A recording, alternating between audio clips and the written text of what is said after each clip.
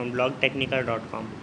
This is the second part of the tutorial in which we'll tell you how you can uninstall or remove a system app or a system bloatware using the Antek app manager. In the first part, we told you how you can remove those things via the use of ES File Explorer, and now we are dealing with the Antek app manager part. So to proceed with the tutorial, I'll open up the Antek app manager, which is present over here. You see, so I'll open it up now.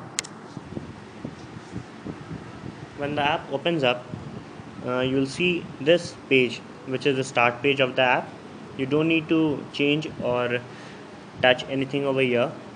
You can try the experiments later on, but right now, as you want to remove a system app or an unused app, you will just need to tap on the apps tab, which is present over here. Like I am tapping over here, you need to do the same thing.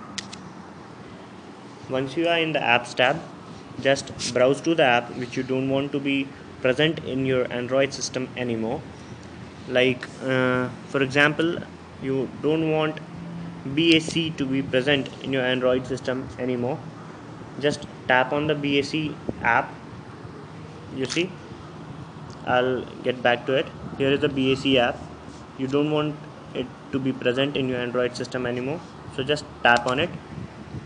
The application management page will pop up.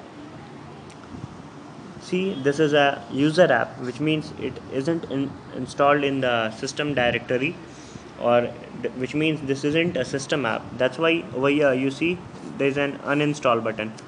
If it would have been a system app, there would have been a delete button over here. I'll show you. I'll get back, and for example, you see this is Android keyboard.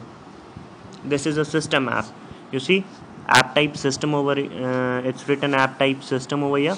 Yeah, so if you want to delete this, or if you want to remove this from your system, just click on this delete button. Once you click on this delete button, the app will be deleted from your Android system. Like I don't have any unnecessary or useless app present in my Android smartphone. I won't be deleting any one of these. I just wanted to show you how you can delete it. So here it is. You just need to click on this delete button, and the app will be removed from your Android system. But be sure to make a backup of the app before you delete it, because the deletion of an app might lead to a system breakdown, which may not end well. So if you face something like that, you should have a backup to restore it, so that you can save your system.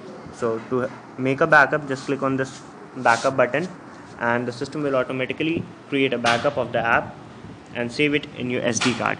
So that was the tutorial. Now we end it here. Thanks for viewing this video. It was Ravi Shankar from blogtechnica.com. You were viewing how to uninstall, remove system apps on Android smartphone.